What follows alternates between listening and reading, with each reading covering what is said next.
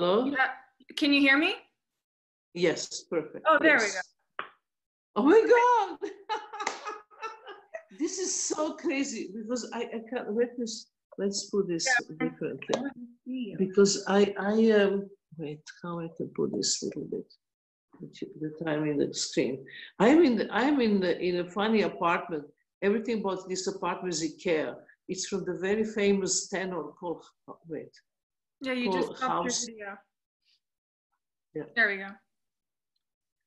Called how his name, the Kaufman. He's a tenor, you know, here in Germany, and then he's go to the countryside, and then I'm in this place just opposite of opera because So I've been rehearsing. Are you meant to? You were there because you were meant to. You're supposed to have your exhibition there, right? No, opera. I'm directing 7 Deaths of Maria Callas with every single woman dying for love. it's almost early April. 1 more week and then we are finished. But police stopped rehearsals, so we are waiting now. And I'm waiting in this tiny little place, is eating my own food, walking a little bit, and being very much, in solitude. The Todd is in Pittsburgh, because he actually left to see his son and he could not come back anymore. So but you're in Los Angeles. Are you alone in the apartment or are you with the cast? There's nobody here, just me. Just we are really in a quarantine. Actually, I love being alone. I'm fine. I know you do. Well, you always say that you must be distant from an audience, from people, in order to be better at your craft, right? Yes, and when you're alone, it's so much concentrated. But how are you doing alone? I mean, no, Alexander is there. He's there. My parents are here, and we're coexisting. Yeah, we have our little routines. I think the hardest thing is finding a routine that works for all of us separately, but then combines us at certain times of the day where we can, I don't know, feel like we are together, or we can work and be creative, but then at the end of each day we get together and we cook. I'm trying to cook. My mom is helping every evening. Everyone has little chores that they do, and we went on a hike a couple of weeks ago and then decided we weren't going to do that. So we're working out in the basement, trying to stay active, drinking every night. I don't know. I really you don't drink.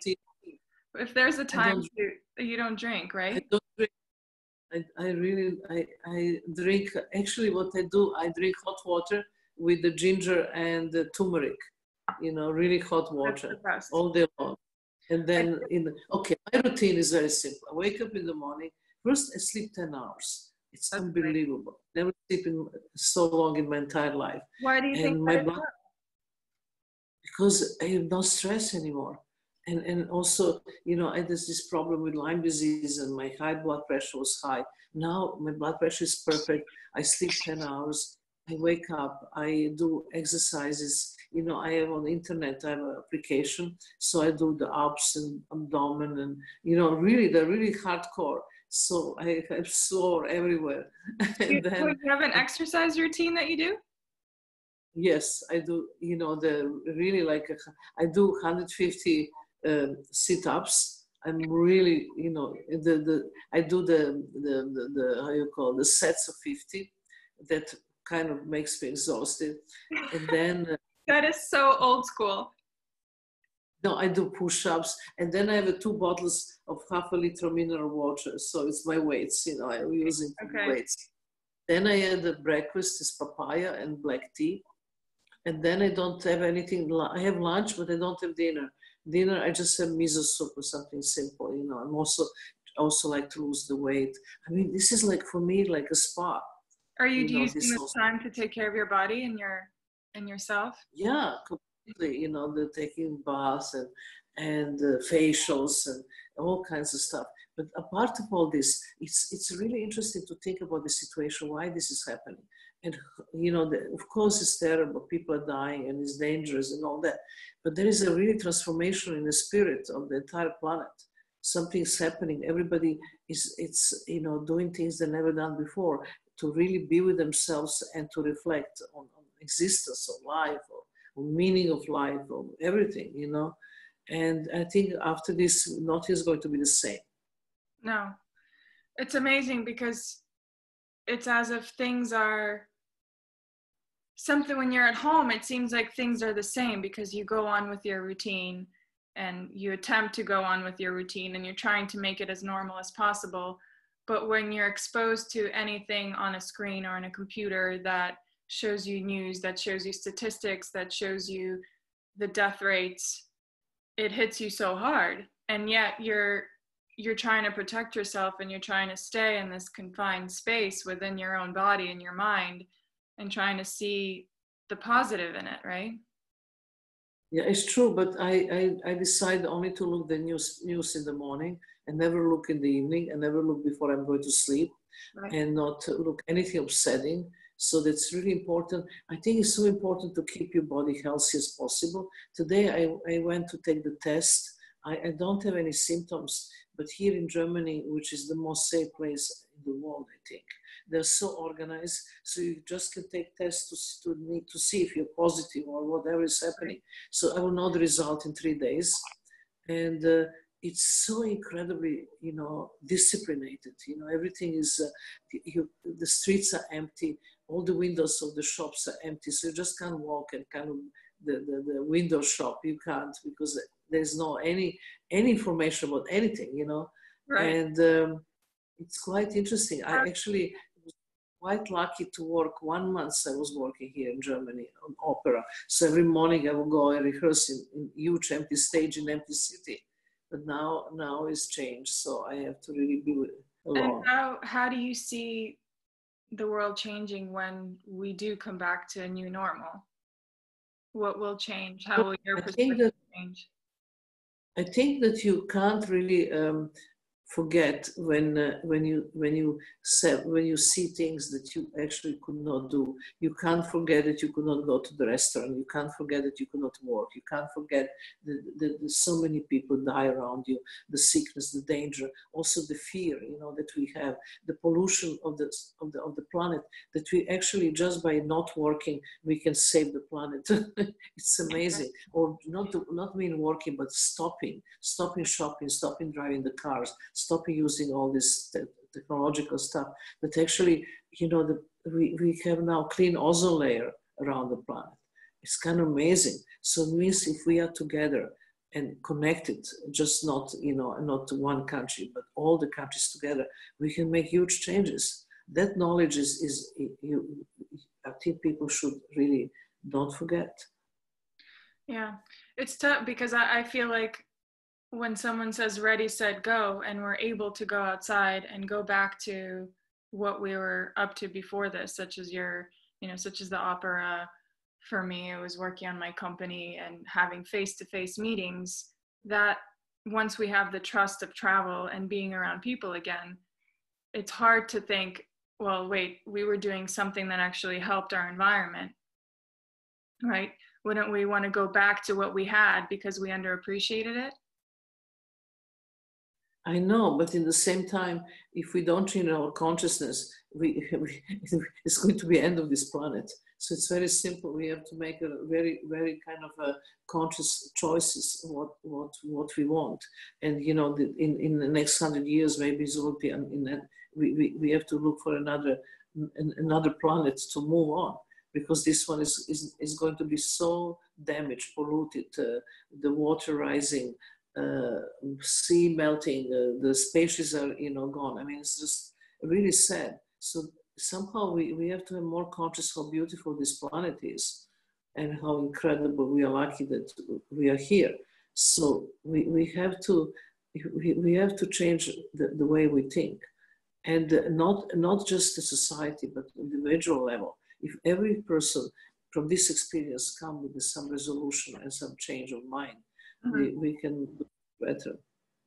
Tell me about going back to Belgrade end of last year and seeing your work. I believe your work traveled around the world for 3 years, right? And its last. 3 years, yeah. And, you know, coming to Belgrade, and the name of the show is so appropriate. It's called in Serbian it's called čistač, which means the cleaner. So it was in a way, you know, cleaning everything, cleaning past, cleaning the memories, cleaning emotions, cleaning my own life, you know, to show the work. And I never showed theirs for 48 years or something. I never been showing my work. So it was difficult, you know, there was lots of bad criticism and good criticism. It was nothing in between. It was all bad or good, you know. It was like the most emotional for me was my lecture that I did for 6,500 people outside of the museum in the field, in total silence, and so many young people. So really, I felt that my work have resonance with young audience, and my generation could never understand what I'm doing, sitting and doing nothing and have all attention. They will never understand that. They think that you know, performance art is not art in the first place. Because going back to when I read your book a couple of years ago, and as I got to know you a little bit more, but the book really, if there's one word that I can, I wish I had it here, but I gave it to a friend of mine to read. Like one word that described all the pages in the book is your strength. Like no matter what experience you went through in your life, whether it was your upbringing, whether it was your curiosity, whether it was testing your body to a certain limit, you were able.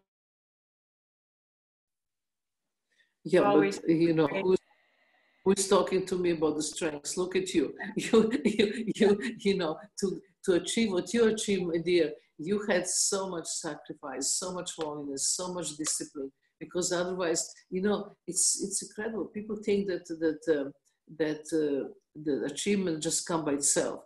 It's so much work, you know. And if you think about you, how much work you actually made in training to get to these points in your career. It's so, you know.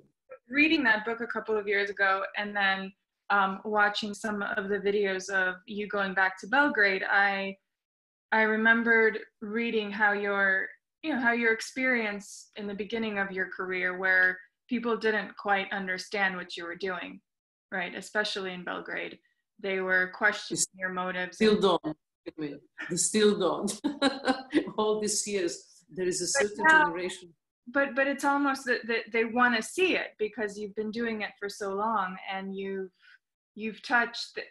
They see the way that you touch people and hearts and this raw emotion that you bring. And you can say that they don't, but I know that they respect you incredibly, or else you wouldn't have received, was it 150,000 people that saw it? Yeah, there was really waiting on the outside just to go in. The last days was huge lines. That's true. But then again, you know, the criticism which I received, it was a criticism that the certain generation of the really artists who are doing painting and, you know, in a way the traditional artwork could never understand how I came to this point in my life where I am now. But for them, you know, an artist is present, I just sit on the chair. They can't believe I'm doing nothing and to get their attention. They will never understand that. It will kill them, but they will never understand that. And then, you know, and then you have this the young people, but not just from art public, but general public, who really generally interested in the work and wanted to understand. And for them, I give this lecture. Lecture was 2 hours, and it was so incredibly emotional to me to, you know, I don't think any living artist talked to 6,500 people. This was like a Woodstock of art. It was like a sea of But was art, but you don't think that part of that emotion was because you did begin to feel that they appreciated what you were doing, and that they yes, but again, you know, the everybody was there, you know, anything between 18 and 35. That's the generation, but not my generation. Okay, I am maybe much older, so my generation was not there. I was asking, who is the oldest person in the public? Oldest person in the public was 53. And the youngest person in the public was 12. I asked before I start lecture, just to know. But this is not the, you know, the important thing is, I think in work is to never give up, whatever you do, you know, and go to the point when you say, okay, this is my limit, and then do something else, you know. That's how the life is. is about. Tell me about your company. What you're doing now? Because I have no idea. I only know that. I left my sport a couple of months ago, or now I don't know how long it's been. I retired a few weeks ago. Yes, I know. I was in every newspaper. I saw it. So that happened, and I felt it was so interesting because I felt this wave of I'm ready for another challenge. I'm ready to go. And actually, it was the opposite of what I thought I would want when I would finish my career. And I thought I would want this time of reflection and to give my body a break and my mind a break.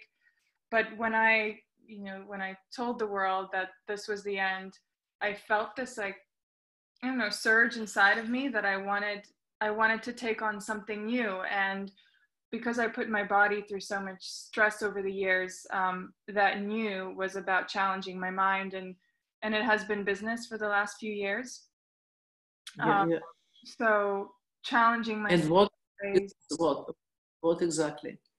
So investment opportunities and helping companies grow that, one, I'm either passionate about, or two, that I can either help, or three, that I have an interest in growing. Whether that's technology, whether that's a consumer good. I like the process of seeing how an idea comes from an image, a picture, a drawing, and then how it turns out to be a product that's sold on the shelves, and then understanding how the trends in which consumers purchase that, how do they use that in their life, how does that transition to sales. So I'm navigating that. I've had a candy business for 7 years now, and I'm the CEO. I work on the daily operations of that. So a part of this, How you for that? Did you get a training for that? How you to do that? If you put me into your company, I will never know what to do at all, and totally not possible for me. How you knew to do that? I never had a formal education. Like I was never in school where I was in front of people that were professors and that knew that subject and taught me. I really learned, I would say I'm street smart. So I'm not maybe as educated as a lot of people are in a room, like in a meeting that I attend. But because I come from an outside perspective, I feel like I ask questions that maybe people that are in it every single day wouldn't necessarily ask. I'm also fearless, so I don't mind being there and feeling like maybe I don't belong in this moment. I'm okay with that. I'm realistic. I'm raw. So, and I think that with that, I learn a lot. I'm like a sponge. I love learning. And I think that's really great. But it's really great. The fresh point of view, this is what they need, because normally they will always go the same pattern, same way, but you think out the box. So that's fresh for them. Try to. And I'm interested, I feel like I feel like a student that's just finished school, that's finished this one chapter of their life, which for me was, 28 years of a sport. But I do feel that I'm in this phase where I was ready for more of something. And this period of time has just told me, you know what, relax, exhale, think of the future, but don't let it, don't get ahead of yourself. This is not the time for that. So no, it's like life, it's such strange timing, right? Like I stopped and now, I can't even watch tennis on TV. Like there's a big part of me that misses it, but then there's no sporting event going on in the world. And it's so odd, right? It's incredible. Everything's canceled. Absolutely everything's canceled. This is another interesting thing of the vacuum that we live in. Like there's no, you can't go to cinema, you can't go to the restaurant, you can't see the events, you can't go to the theater to see nothing.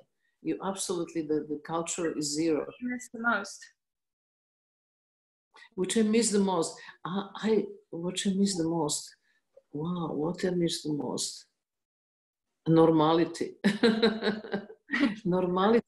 That, that if I really wanted to eat a beautiful piece of fish, here is just a great restaurant, it's just closed. And it was such a great grill, dorada, with a little spinach, which I was dreaming to eat, and I just can't go and eat, And then, my age group, they told me it's very dangerous to go to supermarket, very dangerous to buy the food. So here's the farmer market outside, which is like outdoor. So I go there and buy vegetables, and I cook every single meal. It's crazy. I've never been cooking so much, but now I'm cooking. And then also the conscious what you're eating, how you actually feel good with the food. When you eat lots of greens and salads and nuts, and you feel light, and you feel you're very sharp, and your mind is better. Right. So that's all the stuff. So I didn't eat any meat, any fish, just nothing, just really not because of choice. I just know where to buy at the moment. You also, because you have a huge retrospect coming up next year, right?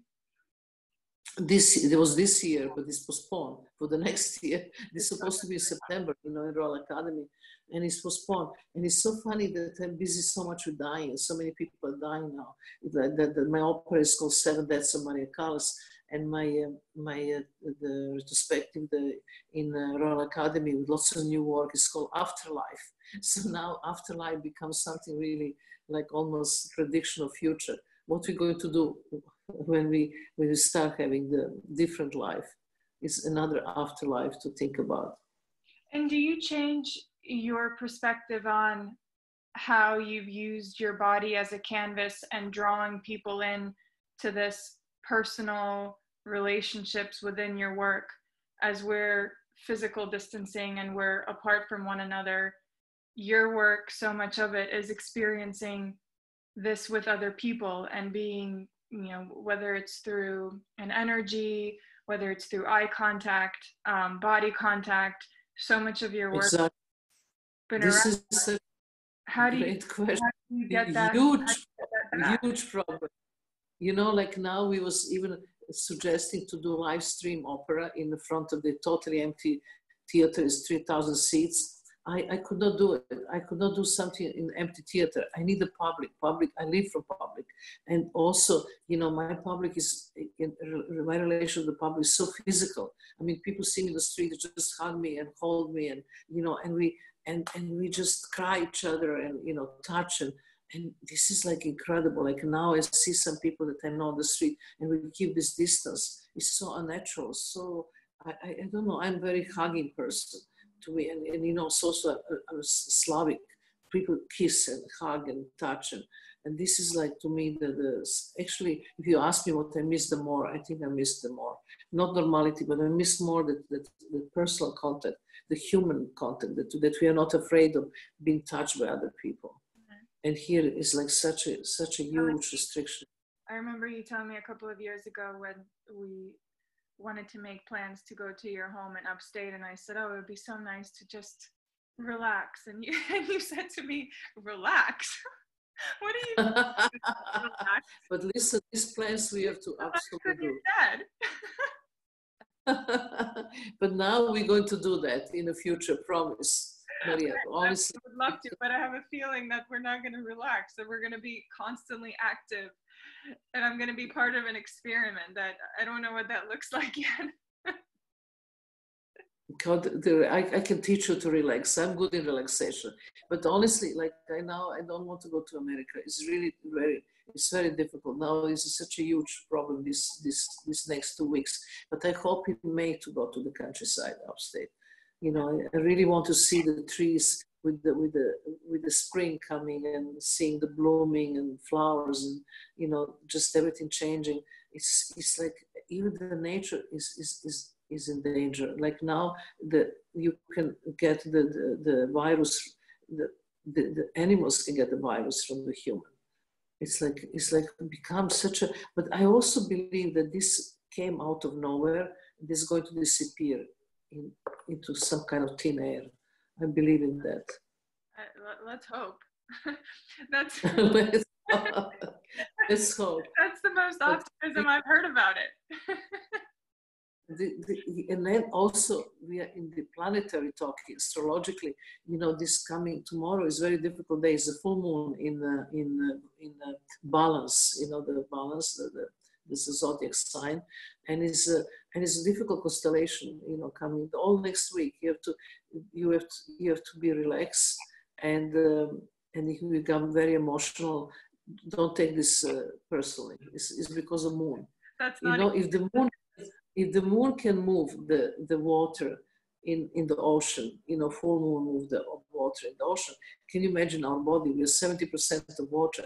So our emotions are always on the edge around full moon.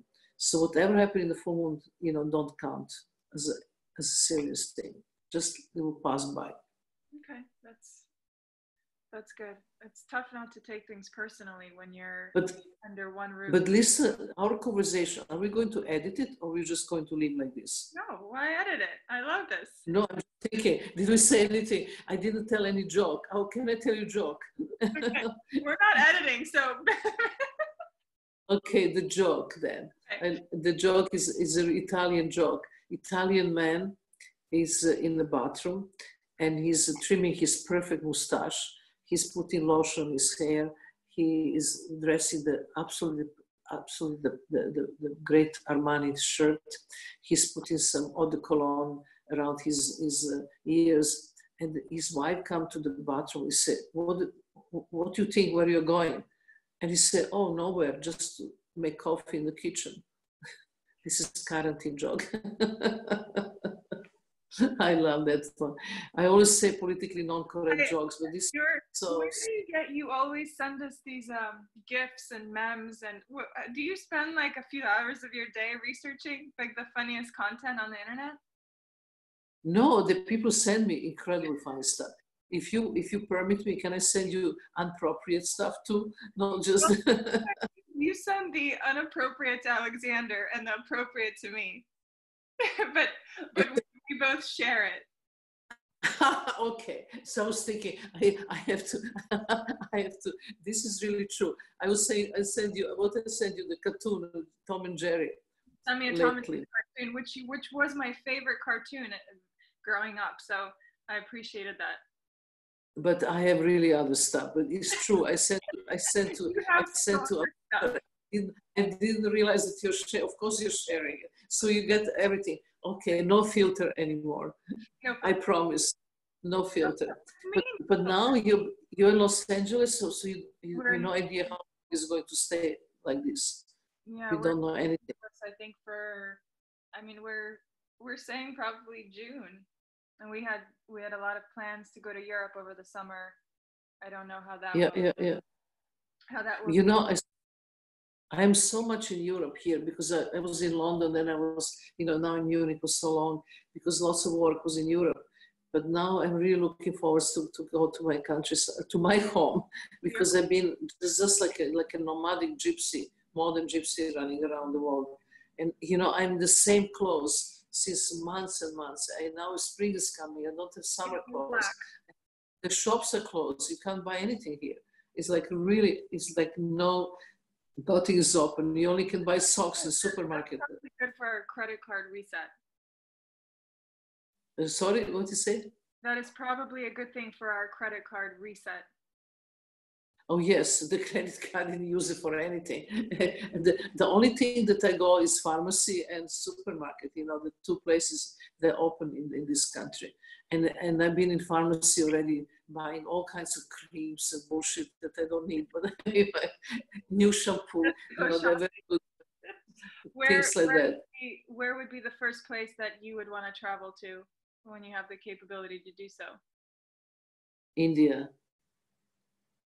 I love India so much. I really, because, I was planning this year is supposed to be very busy for me. And next year I was thinking to be my sabbaticum, the first time in my entire life to take at least half a year off, at least 3 months off. Let's say be more realistic. You just went from a year to 6 months to 3 months. Yeah, I know, first 6 months, but let's see. And then I will go to India. I really wanted to go, but now, India is also even more difficult.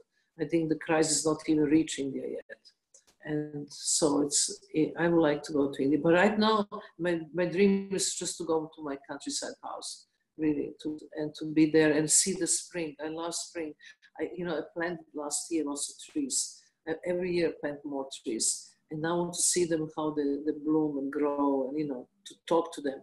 They say when you're alone, if you talk to your plants, it's okay. But if the plants answer to you, then you should really look for doctor. So I'm still talking to plants. They didn't talk to me back yet. How about you? Did you talk to your plants? Maybe that's a good. Do you have a garden? Do you have a garden? Do you have a garden? A little garden with I wouldn't say it's a garden. It's a field of grass and a little pool. Okay, but then do you have a tree to sit under the tree? I have a tree. Yes, I have a eucalyptus tree. That's beautiful. A tree? Eucalyptus and the pine tree are the trees who have the best possible energy. And if you lie under this tree, you get energized your field, your energetic field. The problem with the eucalyptus tree is that it's on the driveway, so it might. Oh no! That's the wrong thing. It'll be slightly odd if I lay down on it. Don't drive a driveway. I think we should have our next conversation only about the funniest jokes we receive, because I think humor is very important in this time. So what I'm going to do, I'm going to send you 10 of my favorites. Okay. Of all I received, and then we figure out, and then we share them, and we figure out something. But people have to love a lot, because it's when loving, it's such a beneficial and create positive attitude about life. And we can't change anything. It's the first time we are not in any control. We are not in control, really not. No. And that's something which is very unusual for us, because we always want to be in control. I think if there's a person that knows how to handle that, is you. I am actually in extremely good mood these days. I don't know. There is something that I take every day as a present, because you never know what's happening next day. And this is the only way to do. Just live day by day. Don't think next. When I do long duration performance, if I think on time, that would be the biggest mistake in life. You can't say when it's going to finish. You just be in the present. And this is this is the end of our conversation. Talking about the present, be in the present. Yeah, it's kind of, it feels like a contradicting energy, because so much of what you do is about being present, but then letting go. And so much of what we're trying to do right now is accept the situation, although we're trying to fight it slightly, but letting it resolve and allowing us to get back to our normal lifestyles. But it's really good to breathe. I'm going to send you something they're calling gong music for the bath. So you just lie on the ground and listen to this, and actually the gongs, Tibetan balls, create some kind of vibrational sound that you feel like you're taking the sound cleaning up of the system. I'm going to send you right now when we finish the story. So what I'm going to be doing is going out on my driveway, laying down under my eucalyptus tree. Without being driven by the car, please. And listening to gong music. Yeah. Oh yes, that's it. This is what we do. Okay. I think that's a great way to end this conversation. Is just the image of in a driveway, like taking the gong music in and looking at the tree leaves of a eucalyptus. Perfect. Okay. And that's the 10 my favorite jokes. And I will listen to the jokes. Yes. And you're my first Zoom conversation, because I didn't know how this. I'm so happy to have introduced you to Zoom. I can't believe you introduced me, because I am telling you, my generation is Xerox, the Telegram, and what it was, Telegram, Xerox, and fax. This was all what I knew, really how it works. So this is all new for me. Anyway, so congratulations. Stay safe. Alexander sends his love. He misses you. Yes. So no anymore. I will not anymore correct the jokes for you more deep. No filter. Okay. No filter. I'm doing this. Okay. Kiss from me. How we stop now? No idea what we do. Marina, I'm gonna end it, so it will end on its own. Okay, all right, because I have no idea what to press. Okay, bye. Bye, bye, bye, bye.